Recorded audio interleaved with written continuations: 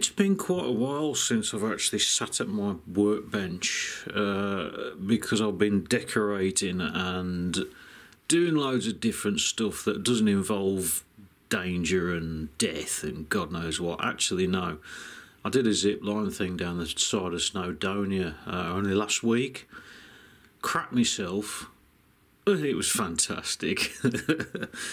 Anyway, these are the circuit breakers that I've got for version 3, which are 125 amp circuit breakers.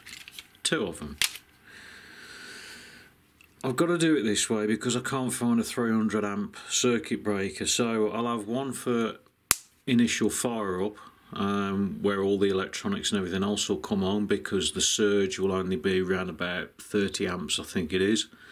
And then for running, I'll have both of them enabled.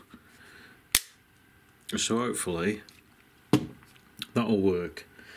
Now I've also got some nickel strip, which I've had for quite a while. This is actually 0.2mm, which I think is going to be too thick. I've got my battery connectors for the spot welder, and I've had to buy one. The one that I was going to make out of the microwave transformer, it's a bit hit and miss, and I need something so as I can do it properly. So this is the Arduino one, and with it you get a pedal, you get your welding cables with the ends on them. You can make some more of those if it goes, if they start melting. Easy enough. Some 3D printed casing. The Arduino thing itself. And this one is the fuse. It's a 300 amp fuse, which is going to come in very handy. And a battery connector. Don't need the box.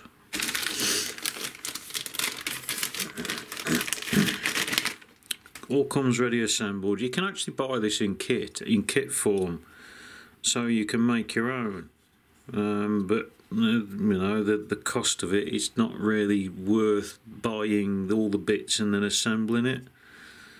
So yeah, there's that. Connectors. 300 amp fuse. Yeah, 300 amp fuse.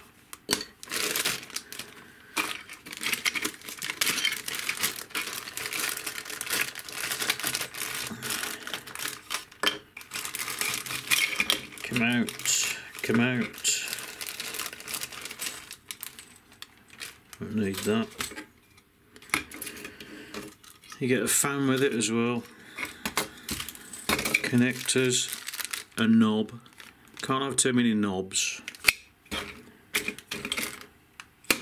So I'm going to assemble it. I'm not going to be able to use it today purely because I haven't got anything set up. Actually, I have got something set up. Hang on.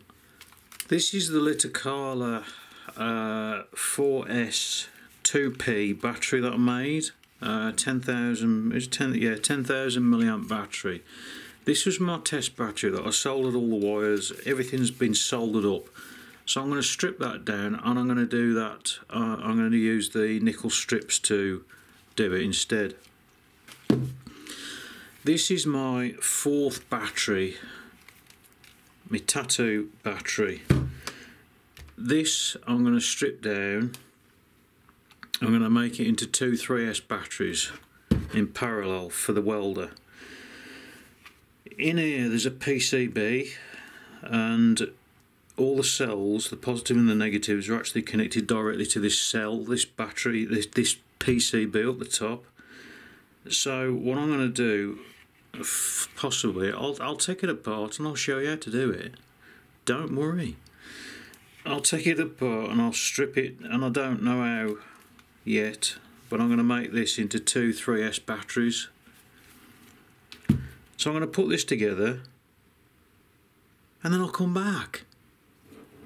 In the instructions, it tells you to put a screw through here and then put your nylon washers, bolt nuts. That's the one, Tony. They're nuts. Washers are different. You put your nylon nuts on there. Well, the easy way to do it, although it doesn't show you on the instructions, and it should do, if you split that, it makes it a lot easier to put them on.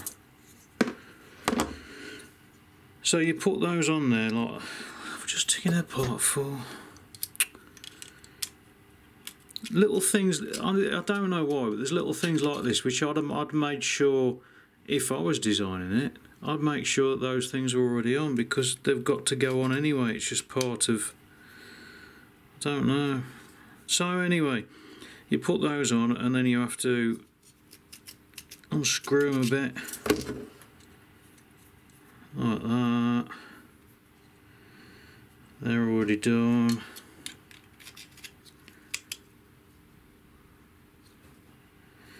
That one isn't done.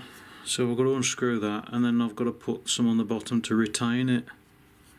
I thought I'd show you that, because there'll be some people sitting there trying to get nuts and bolts through bloody holes that don't work, and then end up throwing it through the window, and then you have to buy a new window, which isn't very good, especially if the missus likes the window in the first place. Well, it's together. I'm only running it off a very small 12-volt battery at the minute, because I haven't done my other one, which I will be doing. This here controls the pulse width, and then you've got a menu.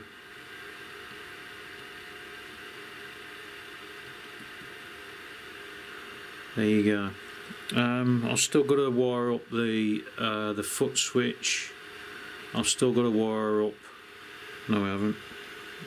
I've got to test it, obviously. Well, these are the probes. Oh God! I know it won't hurt. But there's loads of options on here. The battery alarm. You can set the cut-off voltage of the battery alarm. Short pulse, which is I think that's the warm-up thing, which what it does, it's supposed to clean the terminals. It just pulses very shortly, just to clean up the surface, to give it something to go by. And there's also another menu, which is you have to hold I think you hold the reset button in when you switch it on. I don't know. So what I'm going to do now, obviously we've got the 300 amp fuse, which is there, and we've got one terminal there and one terminal over here, which is right by my testicles. Oh God. So the next job is take this thing apart, which I'm going to do in another video, because this is going to take quite a while to strip all this down, because there's loads of tape and God knows what around these things. They're a nightmare. I'm not going to be using a car battery or anything, because I've got a LiPo connector on here. I may as well just use the LiPo connector. Plus which, one of these is spare, so I'm not buying any more batteries. I've got loads of batteries. I've got too many batteries. And then this one is my test subject, which I'm going to strip down and see if I can do it properly. I've got some other nickel wire coming, which is the 0.15 mil. This is 0.2, which according to Andy, link in the description to Andy's channel, I forgot to mention, Andy's got the same one of these, and he's been messing around. He's the guinea pig, and he's been swearing a lot, which I didn't think Andy did, but thanks Andy for doing all the testing and everything else. I'm just going to put this in the cupboard until you've completely blown yours up or blown something up, and then I'll do mine. Cheers mate. Anyway, links in the description for this. Buy one. They're not very easy to put together, that's the first thing. It took me a couple of hours to get it all done, but you know, hey ho. Fingers crossed it'll all work. Knowing me. Doubtful.